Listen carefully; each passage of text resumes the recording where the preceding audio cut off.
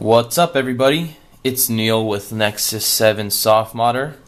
Today I'm going to show you how you can easily upload your own PDFs and ePUBs onto your Playbooks application with Google. Alright, so method one, probably the most straightforward and well-known one, is to log into your Google Play account, go into Google Play, and go to Books. From there, you're going to go to My Books. On the far right, you're going to go to Upload Files. So from here, you can access your own PDFs. Make sure they're PDFs or ePUBs, or else it's not going to work. And after you upload it, you'll be able to access it on your device because it'll be on your library. The second way is actually pretty new, thanks to the update to Playbooks. So let's go ahead and show you that. Alright, so this feature is pretty recent thanks to the update.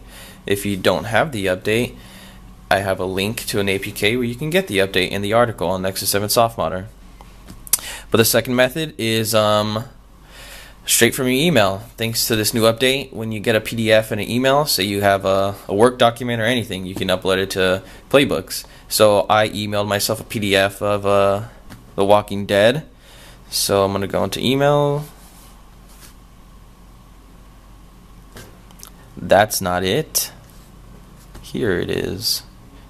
Okay, so from right here, let's show you this. Click on the PDF. Alright, so now I have this new option that says Upload to Playbooks. Let's just do it even though I've already done it. Let's just do it this once. Alright, so now you can see I'm uploading some new content. It's really convenient. If it's easier to use a computer, do that because you probably have a lot of content, or if it's easier just to email yourself something, or maybe even you have some different content that someone else sent you, you can now easily upload it to your Playbooks and enjoy that. So hope you guys liked the video. If not, I'm sorry. Leave a comment, like it, subscribe, and get the full article on Nexus 7 Soft Modder. Thanks.